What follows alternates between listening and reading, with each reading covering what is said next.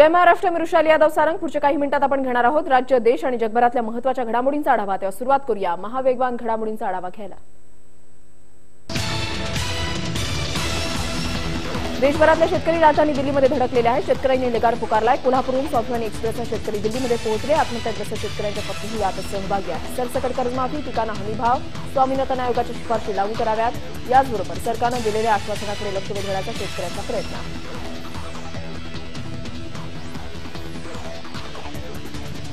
कापसावरच्या बोंडअळीमुळे शेतकऱ्यांच्या हाताशी आलेला घास मातीमोल झालाय। सरकार काही केलं या संदर्भात पावलं उचलत नसल्याने शेतकरी हवालदिल झालेला आहे। बोंडअळीनं नुकसान झालेल्या शेतकऱ्यांना नुकसान भरपाई द्या, अशी मागणी राष्ट्रवादी काँग्रेसचे अध्यक्ष शरद पवार यांनी मुख्यमंत्री देवेंद्र फडणवीस यांच्याकडे पत्राद्वारे केली आहे। त्याचबरोबर कापसाच्या सदोष बियाणं पुरवठ्याबाबतही काही तक्रारी आहेत आणि याचा परिणाम किफायतशीर असणारे कापसाचं नगदी पीक गमावण्याची पाळी शेतकऱ्यांवर आलेली आहे, असाही आरोप केला जातो।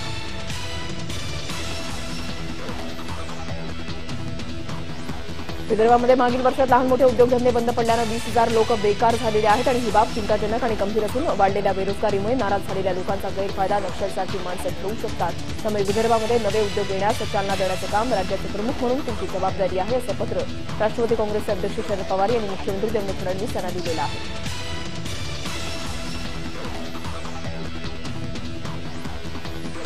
तूर उत्पादक शेतकऱ्यांना फायदा होण्याकरता सरकारनं पावलं उचललेली आहे। तर सरकारनं पॉम ऑइल तेलावर 40 ते 30% कर लावण्याचा निर्णय घेतलेला आहे। तसंच डाळींबाबत आयात धोरणही स्वीकारलेलं आहे। फळं आणि भाजीपाला उत्पादक शेतकऱ्यांविषयी राज्य आणि केंद्र सरकार विचार करते आणि त्यासाठी नवीन धोरण आखण्यात येणार असल्याचं कृषी मूल्य आयोगाचे अध्यक्ष पाशा पटेल यांनी म्हटलं।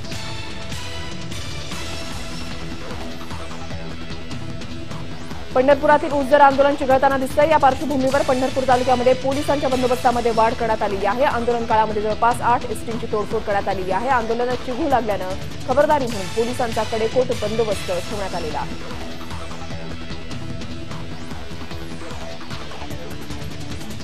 नागपुरात 5 कोटींची सळती सुपारी जप्त करण्यात आली आहे। सुपारी विक्रेत्यांवर अन्न आणि औषध प्रशासनाकडून ही कारवाई करण्यात आली आहे। एकूण 25 ठिकाणी अन्न आणि औषध प्रशासनाने छापे मारले। सळती सुपारीचा साठा असल्याची प्रशासनाला माहिती मिळाली होती आणि त्यानंतर ही कारवाई करण्यात आली।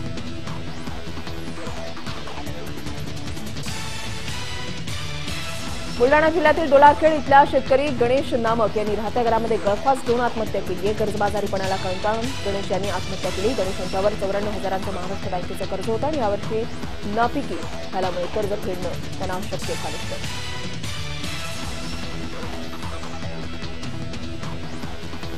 सांगलीमध्ये पोलीस मारहाणीमध्ये मृत पावलेल्या अनिकेत कोथळे यांच्या हत्येप्रकरणी पोलीस अधीक्षक दत्तात्रय शिंदे आणि उपअधीक्षक दीपाली काळे यांच्यावर कारवाई करण्यात यावी, या मागणीसाठी शिवसेनेच्या कार्यकर्त्यांनी सांगलीमध्ये बेमुदत उपोषणाला सुरुवात केली आहे। अनिकेतच्या हत्येबाबत दत्तात्रय आणि दीपाली यांना माहिती होती, असा आरोप शिवसेनेने केला आहे।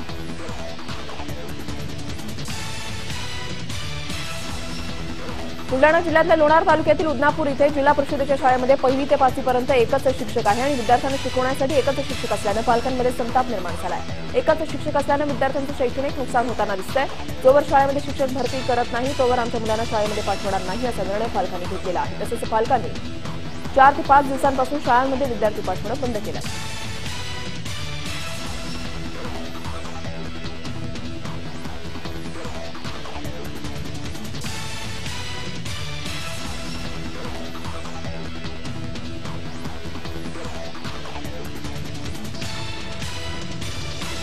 अहमदनगर जिल्हा परिषद शिक्षकांच्या जिल्हांतर्गत बदलांची प्रक्रिया सुरू झाली आहे। ही प्रक्रिया अंतिम टप्प्यामध्ये आल्यानं बदलीपात्र शिक्षकांना कार्यमुक्त करण्यास विलंब केला जातो। प्रशासनाकडून होणाऱ्या विलंबामुळे शिक्षक हैराण झालेले आहेत आणि त्याचप्रमाणे शासन निर्णयाप्रमाणे प्रशासनाला सर्व आवश्यक कार्यवाही पूर्ण करून कार्यमुक्त करण्याची मागणी नगरमधील बदलीपात्र शिक्षकांनी केलेली आहे।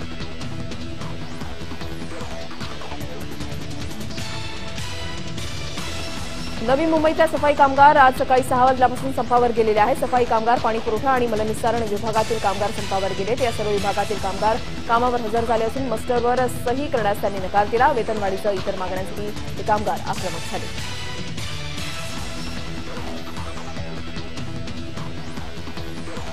मुंबईतील घनकचरा हा देवनार डम्पिंग ग्राउंडमध्ये टाकला जातो। या डम्पिंग ग्राउंडला अनेकदा आग लागल्याच्या घटना घडलेल्या आहेत आणि त्यासाठी सुरक्षेच्या दृष्टिकोनातून राज्य सरकारनं पावलं उचललेली आहेत। देवनार डम्पिंग ग्राउंडवर हायमास्ट टॉवर दिवे आणि सीसीटीव्ही नियंत्रण कक्ष उभारले जाणार आहेत। तसंच या नियंत्रण कक्षाची जबाबदारी मुंबई पोलिसांकडे दिली जाणार आहे।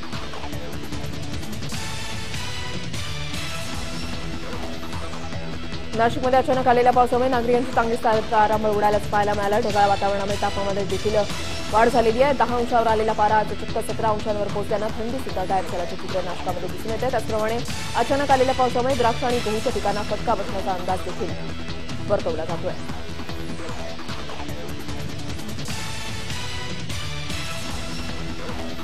सॅन पनवेल महामार्गावरील वाहतुकीच्या कोंडीवर तोडगा काढण्यासाठी आता एमएसआरडीसीने पावलं उचललेली आहेत। एमएसआरडीसी आता वाशी खाडी पुलावर तिसरा नवीन पूल उभारणार आहे। वाढत्या वाहतुकीच्या प्रश्नांमुळे गेल्या अनेक वर्षांपासून वाशी खाडी पुलावर नवीन पूल उभारण्याची मागणी होत होती आणि याच पार्श्वभूमीवर हा निर्णय घेण्यात आला।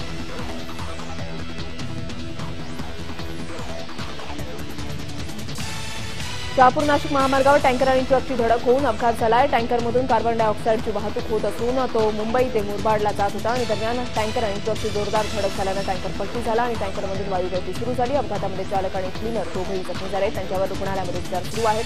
सुदैवानं वायू ज्वलनशील नसल्यानं महामार्गावर इतर कोणतीही अडचण निर्माण झाली नाही। सध्या नाशिक महामार्गावरची वाहतूकही सुरळीत सुरू आहे।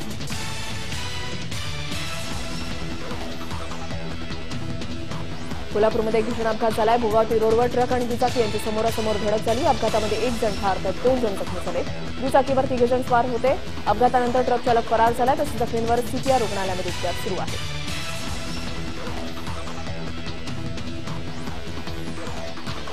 मुंबई विमानतळावरून सिगारेटचे 96 बॉक्स जप्त करण्यात आलेले आहेत। हे सिगारेट बॉक्स कस्टम ड्युटी चुकून अवैधरित्या भारतामध्ये आणले जात होते। यावेळेला मुंबई विमानतळावर कस्टम विभागानं ही कारवाई केलेली आहे। या प्रकरणी कस्टम अधिकाऱ्यांचा अधिक तपास सुरू आहे।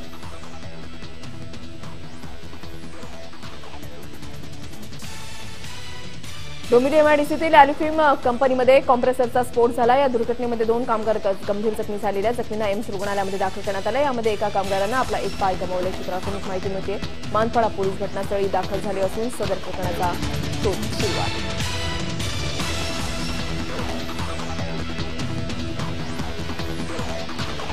कोपर्डी घटनेच्या 3ही आरोपींना न्यायालयानं दोषी ठरवल्यानंतर या आरोपींना कडक शिक्षा व्हावी अशी मागणी खासदार संभाजीराजे छत्रपतींनी केली आहे। कोपर्डी प्रश्नाबाबत बोलताना त्यांनी मागणी केली आहे। समाजामध्ये कोणताही अनुचित प्रकार घडू नये यासाठी आरोपींना कठोर शिक्षा व्हावी अशी मागणी त्यांनी केली आहे।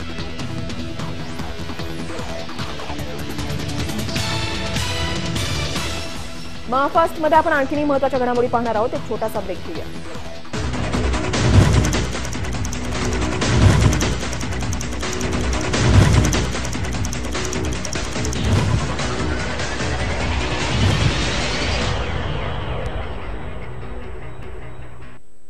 महाफास्टमध्ये आता आपण राष्ट्रीय घडामोडींचा आढावा घेणार आहोत। गुजरात निवडणुकीमध्ये काँग्रेस उमेदवारांची पहिली यादी जाहीर होताच भाजपविरोधात एकत्र येणारा पाटीदार आणि काँग्रेसमध्ये गुंतलेली आहे। काँग्रेसकडून पाटीदार समाजाला फक्त 9 जागा देण्यात आल्या। त्यामुळे पाटीदार आरक्षण आंदोलन समिती आक्रमक झाली आणि त्यांनी सुरतमध्ये काँग्रेस कार्यालयाची तोडफोड केली आहे। पाटीदार आरक्षण आंदोलन समितीला 40 जागा द्या, अन्यथा राज्यातील सर्व काँग्रेस कार्यालयांची तोडफोड करू असा इशारा या कार्यकर्त्यांनी दिला।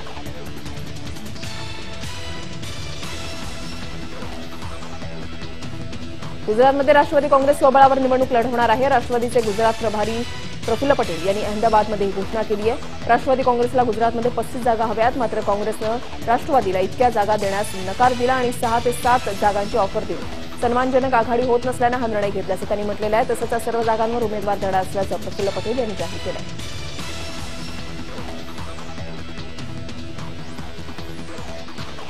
मध्य प्रदेशच्या विदिशा इथल्या पोलीस ठाण्यामध्ये एका पोलीस अधिकाऱ्याने चक्क बदली रद्द झाल्याचा आनंद पोलीस ठाण्याच्या आवारातच साजरा केला। 2 दिवसांपूर्वीच योगेंद्र परमार या पोलिसाची बदली गंजबाज सौदा इथे होणार होती, मात्र त्यानं आपली बदली थांबवली आणि याचा परमानंद यांनी असा काही आनंद व्यक्त केला की या पोलिसाला आपण पोलीस स्थानकामध्ये आहोत याचा सुद्धा विसर पडला आणि यावेळेला खाकीच्या पोलिसांनी देखील पोलीस ठाण्यासमोरच डान्स केला।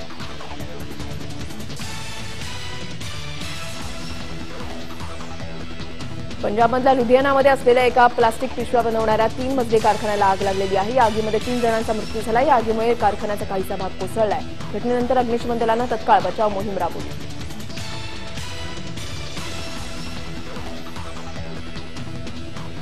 जम्मू काश्मीरच्या अनंतनागमध्ये बाजारपेठेमध्ये आग लागली। या आगीमध्ये अनेक घरं आणि दुकानं जळून खाक झाली। ही आग पहाटे 3:30 वाजता लागली। तब्बल 2 तासांच्या अथक प्रयत्नानंतर अग्निशमन दलाला ही आग विझवण्यात यश आलं। या आगीमध्ये कोणतीही जीवितहानी झाली नाही।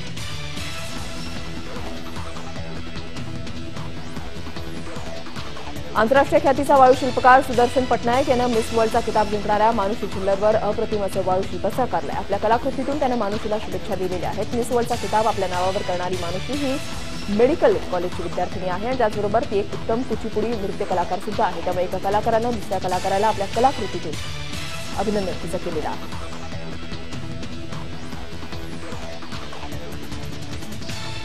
कर्नाटकच्या बिदर जिल्ह्यामध्ये एका 16 वर्षीय युवकाचा तलावामध्ये बुडून मृत्यू झाला। तब्बल 12 तासांच्या अथक प्रयत्नानंतर या युवकाचा मृतदेह बाहेर काढण्यात अग्निशमन दलाला यश आलं। हा युवक आपल्या 2 मित्रांसह पोहण्यासाठी तलावामध्ये उतरला होता, मात्र पाण्याचा अंदाज न आल्यानं हा युवक बुडाला।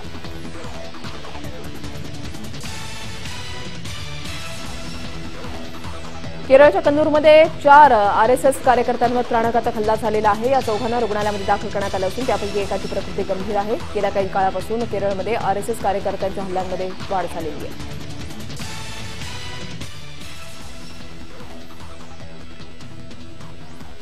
सिलिगुडीमध्ये 18व्या आंतरराष्ट्रीय फिल्म फेस्टिवलचं आयोजन करण्यात आलेलं आहे। या फिल्म फेस्टिवलमध्ये 10 देशांमधील एकूण 17 विविध चित्रपटांचा आनंद प्रेक्षकांना मिळणार आहे आणि या फेस्टिवलला सिनेरसिकांना मोठा सहभाग त्याच्यामध्ये पाहायला मिळतोय। तर 24 नोव्हेंबरपर्यंत हा फेस्टिवल सुरू राहणार आहे।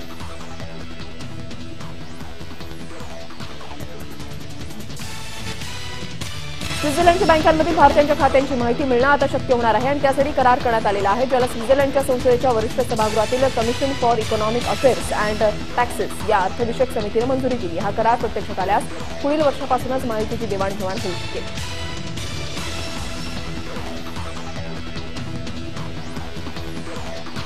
गोव्याचे माजी मुख्यमंत्री आणि काँग्रेसचे विद्यमान आमदार दिगंबर कामत यांना सोमवारी विशेष न्यायालयानं अंतरिम जामीन मंजूर केला। मुख्यमंत्रीपदी असताना खनिज खाणींना कंडोनेशन ऑफ डीलेचा लाभ दिल्याबद्दल पोलिसांच्या विशेष तपास पथकानं कामत यांच्याविरुद्ध गुन्हा नोंद करून चौकशी चालवली। अंतरिम जामीन मंजूर झाल्यामुळे कामत यांची अटक टळलेली आहे।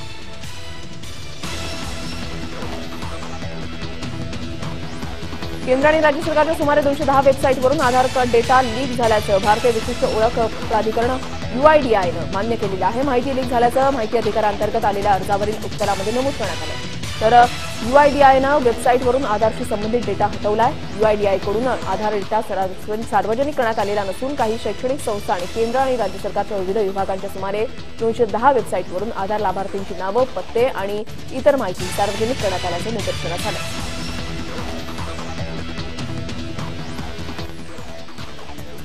अनेक दिवसांपासून चर्चेमध्ये आणि वादामध्ये असलेल्या पद्मावती सिनेमाचं प्रदर्शन थांबावं यासाठी दाखल केलेली याचिका आज सुप्रीम कोर्टानं फेटाळून लावली। हा प्रश्न सेन्सॉर बोर्डाच्या अखत्यारीत असल्यामुळे आम्ही यात हस्तक्षेप करू शकत नाही असं न्यायालयानं सांगितलेलं आहे। पद्मावती सिनेमामध्ये अभिनेत्री दीपिका पदुकोण, रणबीर सिंग आणि शाहिद कपूर यांच्या प्रमुख भूमिका आहेत।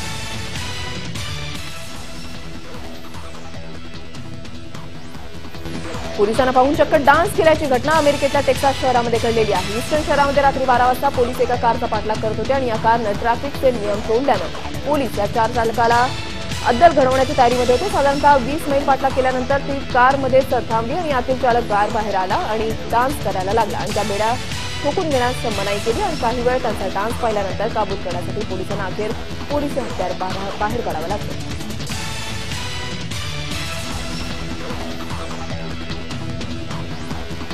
मोरोक्कोमध्ये जेवण वाटपावेळी चेंगराचेंगरी होऊन 15 लोकांचा मृत्यू झालाय, तर 10 लोक जखमी झालेले आहेत। मृतांमध्ये महिला आणि वृद्धांचा समावेश जास्त आहे। एका ठिकाणी तब्बल 1000 रुपयांचं जेवण वाटलं जात होतं आणि गावकऱ्यांना याची माहिती मिळताच गावकऱ्यांनी एकच गर्दी केली आणि यावेळेला गोंधळ उडून हा अपघात झाला।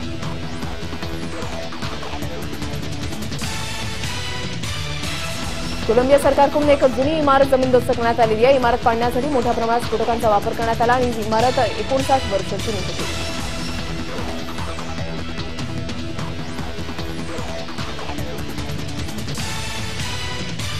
न्यूयॉर्कच्या मॅनहॅटनमध्ये एका इमारतीलगत असलेली बांधकामाची परात कोसळून 5 पादचारी जखमी झालेले आहेत। जोरदार हवेमुळे हे मचान कोसळल्याचा अंदाज वर्तवण्यात येतोय आणि या अपघातानंतर ढिगाऱ्याखाली अडकलेल्या लोकांना तत्काळ बाहेर काढण्यात आलंय आणि जखमींना रुग्णालयामध्ये दाखल करण्यात आलं।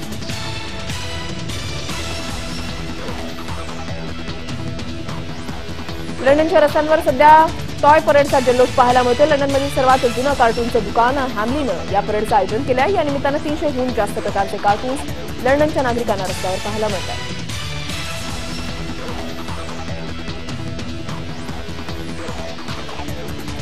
चीनसाठी हत्यारं बनवणारी कंपनी मेरिनको ग्रुपनं एक अनोखा रणगाडा बनवलेला आहे। हा रणगाडा जमिनीसोबतच चक्क पाण्यातून सुद्धा चालतो। VN-80 असं या वाहनाचं नाव आहे। हे वाहन समुद्रातून 530 किलोमीटर वेगानं धावतं, तर जमिनीवरून 65 किलोमीटर वेगानं धावण्याची रणगाड्याची क्षमता आहे। तर या वाहनातून 14 सैनिक प्रवास करू शकतात।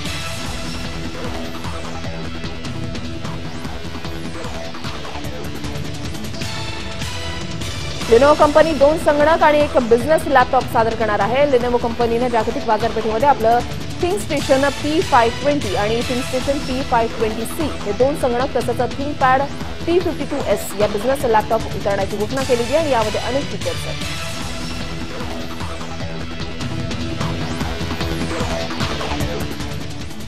महापास्टमध्ये वेळ झाली एक थोडासा ब्रेक घेण्याची आणि ब्रेक नंतर आपण क्रीडा आणि मनोरंजन क्षेत्रातल्या महत्त्वाच्या घडामोडींचा आढावा घेणार आहोत।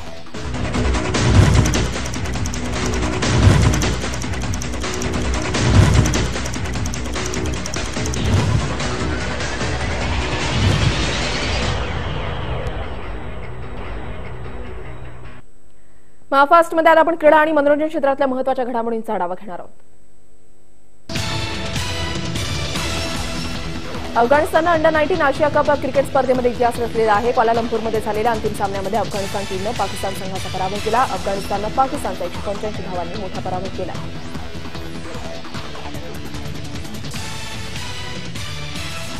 सायना नेहवाल, पीव्ही सिंधू या बॅडमिंटनपटूंना घडवणाऱ्या पुलेला गोपीचंद यांची मुलगी गायत्री हिने अंडर-19 ची राष्ट्रीय चॅम्पियनशिप जिंकलेली आहे आणि यापूर्वी गायत्रीनं ज्युनियर विश्व बॅडमिंटन किताब पटकावलेला आहे।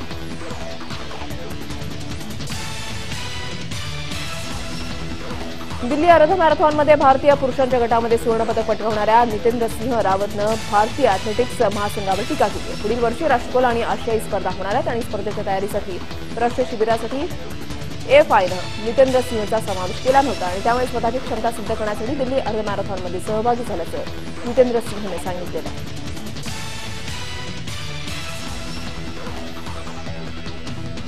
कोल्हापुरात तब्बल 10 वर्षांनंतर महापौर चषक राज्यस्तरीय कुस्ती स्पर्धेचं आयोजन करण्यात आलं आणि 5 ते 8 डिसेंबरपर्यंत या स्पर्धा रंगणार असून विजेत्यांना 2 लाखांची बक्षिसं दिली जाणार आहेत। तसंच महिला महापौर चषकासाठी 50,000चं बक्षीस दिलं जाणार आहे।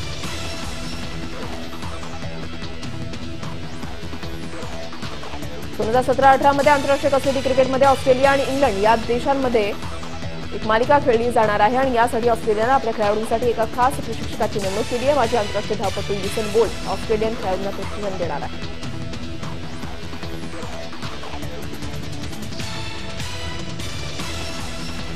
स्टार किड आराध्या बच्चनचा बर्थडे नुकताच धुमधडाक्यामध्ये साजरा करण्यात आला। बिग बी अमिताभ बच्चन आपल्या नातीचे फोटो त्यांनी ट्विटरवरून शेअर केलेले आहेत। आराध्यासोबत तिच्या आई बाबा देखील होते आणि यावेळेला शाहरुखचा मुलगा अब्रामही या पार्टीमध्ये उपस्थित होता।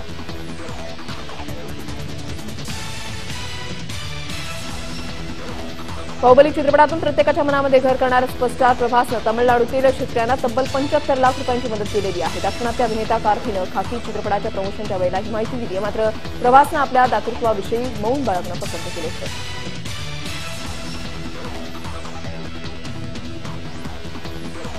दिग्दर्शक भाऊराव नानासाहेब कराडेंचा आगामी बबन चित्रपट लवकरच प्रेक्षकांच्या भेटीला येणार आहे आणि चित्रपटातील मोहराच्या दारावर कैऱ्या मागणं हे गाणं नुकतंच प्रदर्शित झालंय आणि विशेष म्हणजे बॉलिवूडला वेळ लावणाऱ्या सुनीती चौहान आणि शाल्मली खोलगडे या 2 गायिका पहिल्यांदाच या निमित्तानं एकत्र गात आहेत।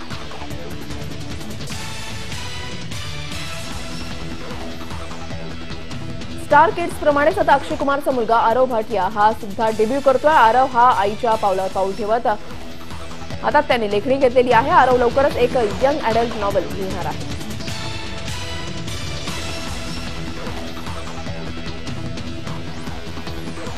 अभिनेता टायगर श्रॉफ दिग्दर्शक करण जोहर याच्या स्टुडंट ऑफ द इयर 2 मध्ये दिसणार आहे आणि टायगर श्रॉफनं त्याच्या ट्विटरवर सिनेमाचं पोस्टर रिलीज केलेलं आहे। करण जोहरनं 2012 मध्ये स्टुडंट ऑफ द इयर हा चित्रपट रिलीज केला होता।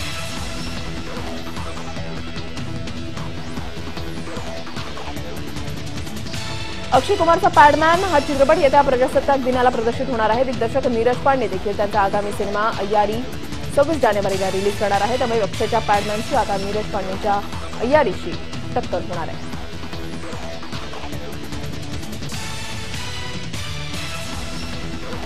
चला हवा येऊ द्याच्या शोनं प्रेक्षकांना निरोप दिल्यानंतर आता या शोची संपूर्ण टीम परदेशवारीवर आहे आणि या ठिकाणी या टीमनं विविध स्टेज शो केलेले आहेत। या परदेशवारीचे फोटो श्रेयानं नुकतंच सोशल मीडियावर शेअर केले।